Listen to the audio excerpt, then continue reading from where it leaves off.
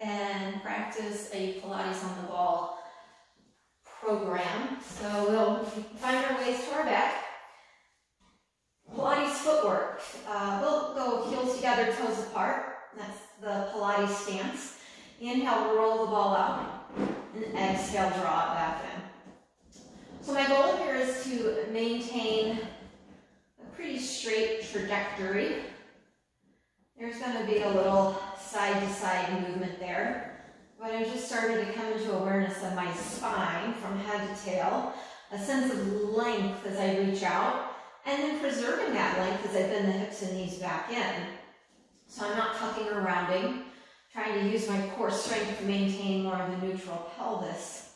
As I continue here, I'm bringing my feet parallel to each other, knees and thighs together, gently hugging into the midline.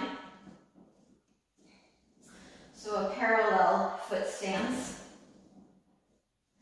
And then if I was on the reformer, I would move to a heels on. So let's try that a few times. Very active feet, drawing those toes towards you, pressing out and pulling in, and crossing out and drawing in. Inhale as you press out, exhale as you sink in.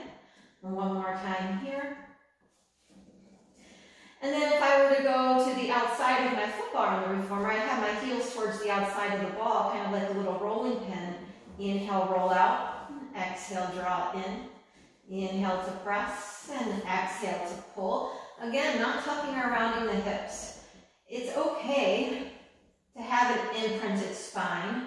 However, if we live in this constantly curled, tucked position, we're only going to get tighter in those hip flexors. So create a little bit of separation of neutral pelvis, hip flexion, but not tucking, not jamming the low back into the mat. It's partly just being adaptable, being able to move your body in a variety of different ways and not feeling stuck, right? Not feeling quarantined in your body. Second set, take the hands behind your head. Let's curl the head and shoulders up. Hold the curl. Inhale, press it out. Exhale, sink the belly, pull it in. Inhale, parallel feet. Maintaining midline. Really working to create control, one of our principles of Pilates. Control in the movement of the extremities. Control in the breath, trying to deepen that breath. Maintain this extension of the hips and knees. Curl the upper body. Just do a little pressing down with those thighs. We could do our 100 here, bringing the palms out in front. Inhale in 2, 3, 4, 5, and out 2, 3, 4, 5, and in 2, 4, 5, and out 2, 3, 4, 5. I can still make those little micro intrinsic adjustments of lengthening my tailbone, of zipping my abdominals in and up, of breathing in a way that every exhale draws the waistband together, like you're just tightening your belt one notch. One more time here. Inhale for 5, and exhale for 5, and rest yourself back down. All right, let's do the roll up. So take the ball now between the hands. Extend the legs. Move the arms overhead. Let's repeat that a few times. Inhale the arms down. Exhale, carry the arms overhead. Can you do that without overarching the back? Inhale to return. Good. Exhale, carry the ball back overhead. Flex your toes. Pull your toes to your shins. Here's our roll up. Float the arms, curl the head, peel your body up, pull your belly back as you stretch over, and then draw the abdominals back. Start to roll yourself back down. Let's do that again. Inhale, arms up. Exhale, peeling over, pulling the belly back as you stretch and return. Good. One more time here. Float the arms, peel, bending up, stretch. Let the ball just rest by the toes. Feel the width of your back. Breathe there, and then return everything back down. So the rollover, we'll modify the rollover, a couple of different ways to do so. Take the ball between the inner aspects of the feet. And just pausing here, find your breath. Use those inner thighs a bit to gently press into the ball. At the same time, see if you can gently sink the abdominals in towards your spine. So there's a ton of energy. Just because you're not moving doesn't mean that you're not using your muscles. As I squeeze, as I sink, as I lengthen head to tail, there's great energy and strength being developed in the body. Let's take this a step further. So on the roll over, we typically start at about 45 degrees. The legs pick up, they carry over, and we roll ourselves gently through the spine. And again, we lift up, we carry over, and we roll through the spine. One more time. Inhale, exhale, lift, and roll everything back through. Bend the knees, put the left heel on the ball, take the right knee, pull it into your chest. Straighten and bend a few times. Hold that up, lengthen the tailbone, just a straight leg stretch. A little bit of a hamstring stretch. And then pause at 90. Press your thigh into your hands. And a little release. Do that again. As you press the right thigh into your hands, gently press down with the left hamstring into the ball. Sink the belly. A lot of things we do at once. One more time. Press into the hands, press down into the ball, sink the belly into the back, lengthen head to tail. Rest the arms by your hips. Here's our circles. Cross your body, sweep down to the side and up 3. Inhale, exhale around for 2. One more time, circling around and reverse. Can you keep that left side quite stable? Sink the belly down, finding fluidity in your range of motion. Hug that knee in one more time. Give it a nice stretch. And then switch sides. Right heel presses down, left leg extends up. We bend and we straighten. Bend and straighten. Hold the straight left leg. Find that hamstring stretch a couple times in and out. Inhale and exhale, release. One more time, draw in. Release, hold it still for isometric. Press the thigh into the hands and release. Press and release. Good. All right, here's our circles. Arms pressed down by your side, shoulders open. Cross, sweep around and up 3. Inhale, exhale around 2. Stretch, circle around for 1. Reverse, go out, down, cross and up. Can you maintain that abdominal tone throughout your circle? And then hug the knee back in. Give it a stretch. Nice work. Bring yourself up to sitting. Let's do a little bit, let's do spine stretch. There's, like the foam roller, there's so many options. Kind of had to pick and choose, and we can do a couple series this way. So for spine stretch, legs extend, arms reach. Feel like you're growing taller. Inhale here. As we exhale, you're going to just take a gentle curl, drawing your belly back as you stretch over. Less about reaching from the arms, more about energizing the side bodies. Find that elastic quality from the armpit towards the hip, and then roll yourself back up.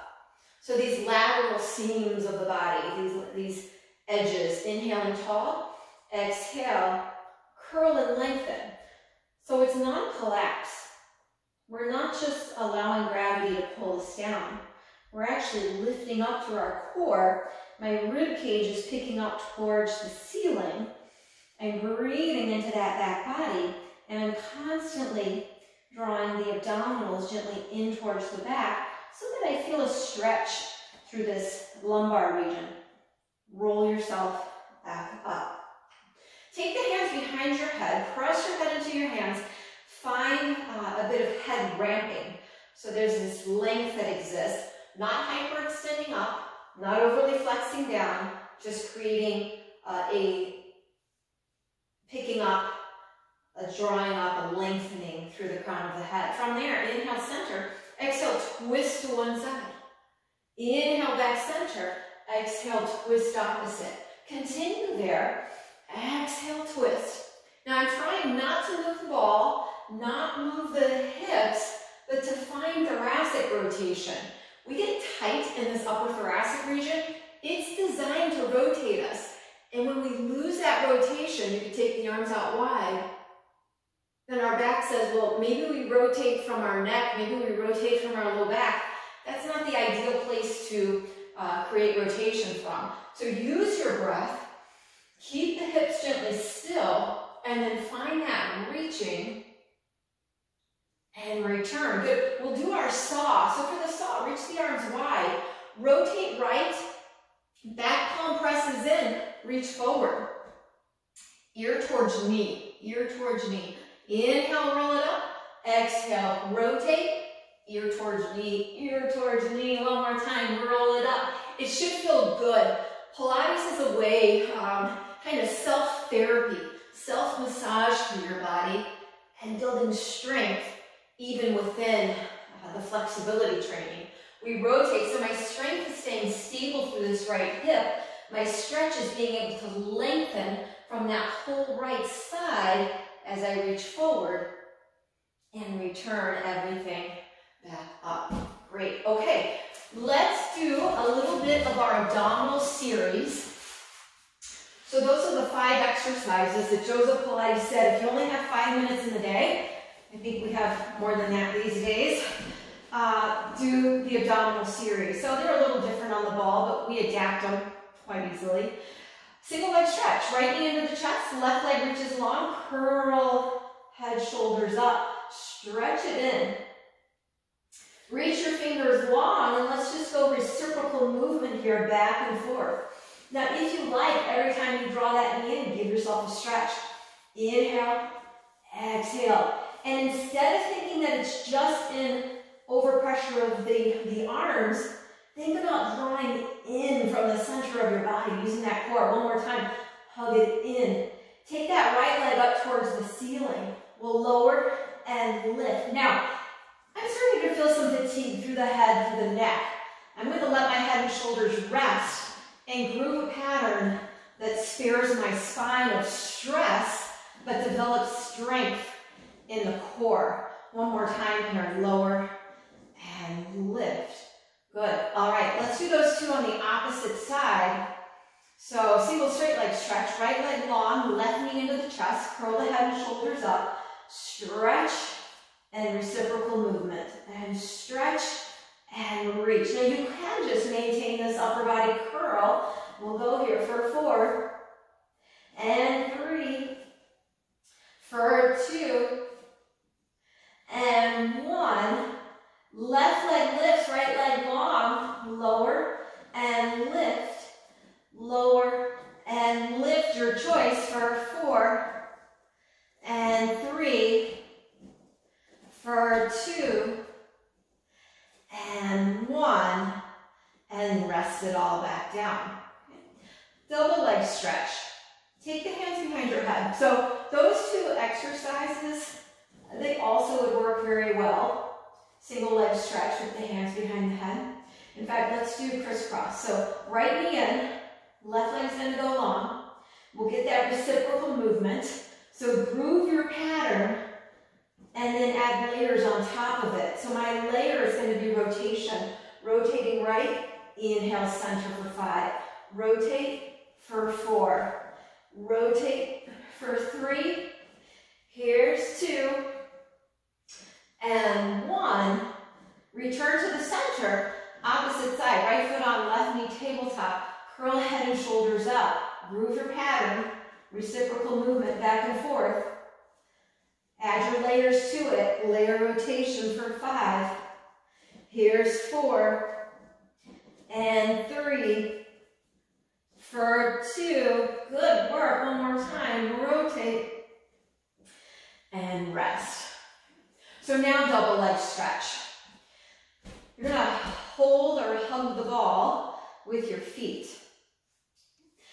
Let's first find the movement with the head, shoulders resting.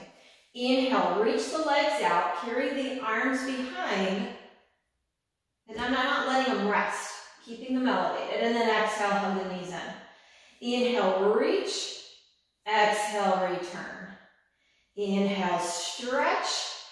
Exhale, return. Second level, curl head and shoulders. Inhale, reach.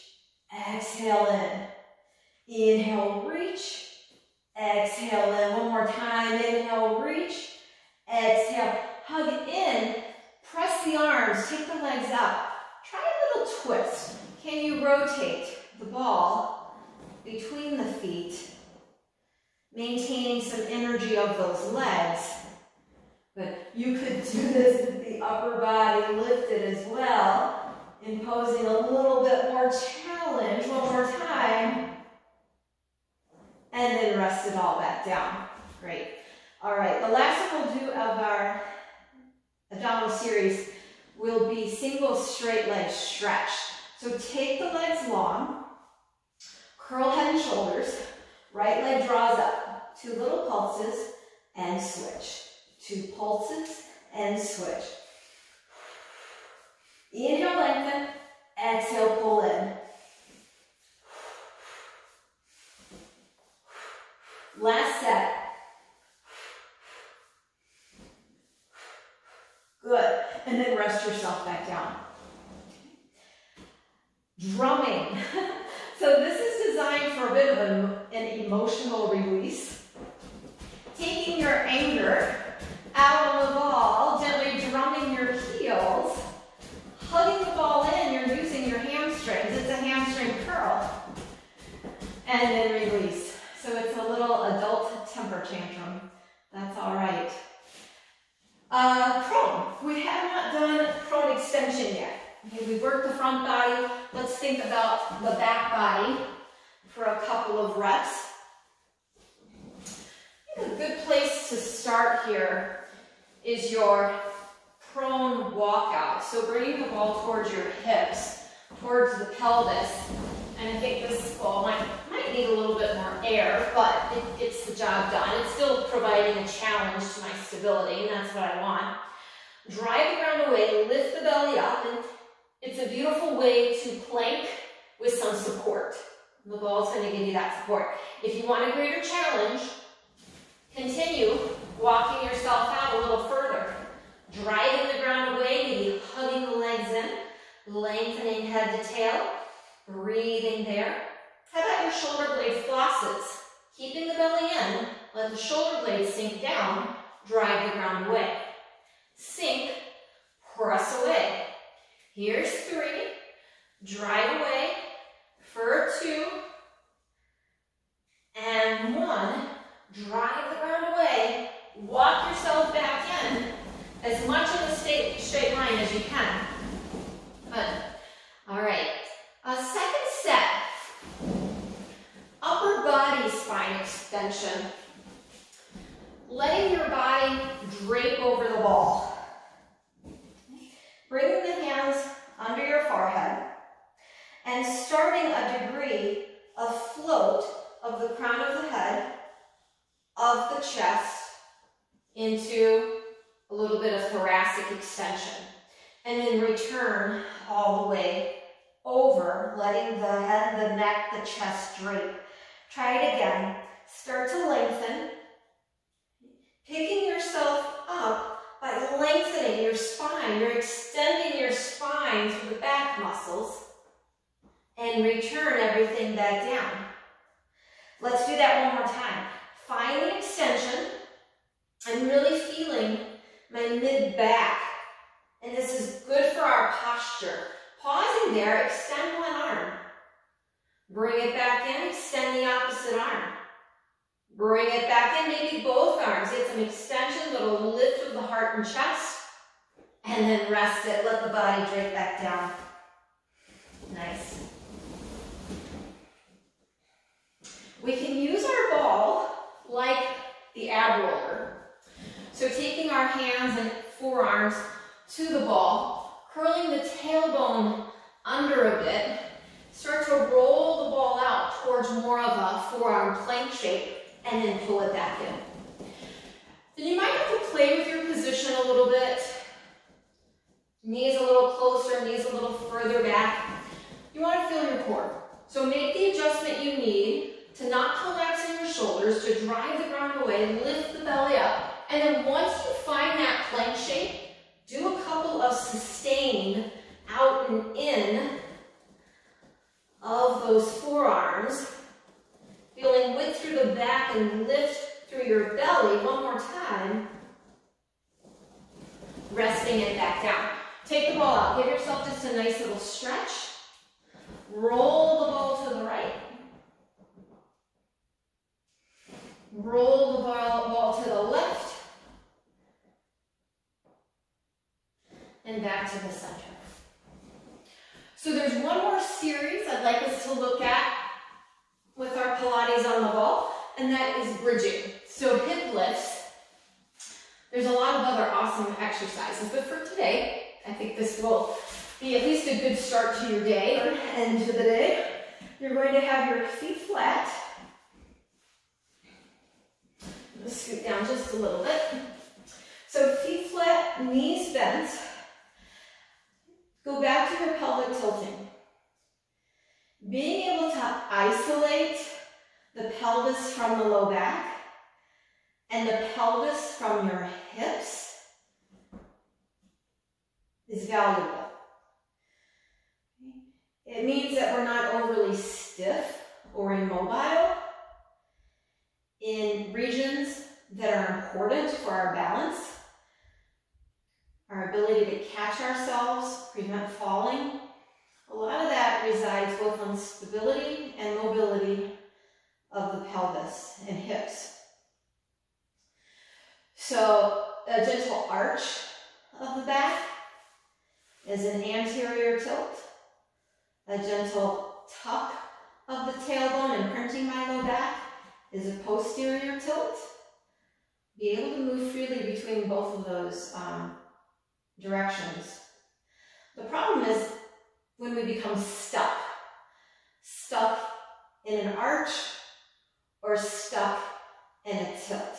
Both exert unnecessary forces to our spine and body. So preserving your mobility is key to aging well. So enough on that soapbox. From here, with your feet pressing in, start to gently curl your tailbone up. Find a low bridge, right? You don't have to go for everything right away. Find a low bridge where you're standing through your feet, gently curling through the back, and then lower yourself back down. Good. Let's do that again. A little low bridge. So I feel if my tailbone is 10, I feel 10 lifting. I feel 9 just above it, 8, maybe to 7. And then lower yourself back down. Good. One more time. Gently curling. And then pressing. Going up a little higher here. Still standing in the feet. We've talked about it before. My glute muscles are stretching my hip flexors. So by contracting the backside, I'm lengthening and opening the front, which is important if you sit a lot, important just to creating some flexibility in those hips, some strength in the buns, and then lower yourself back down. Let's do that again.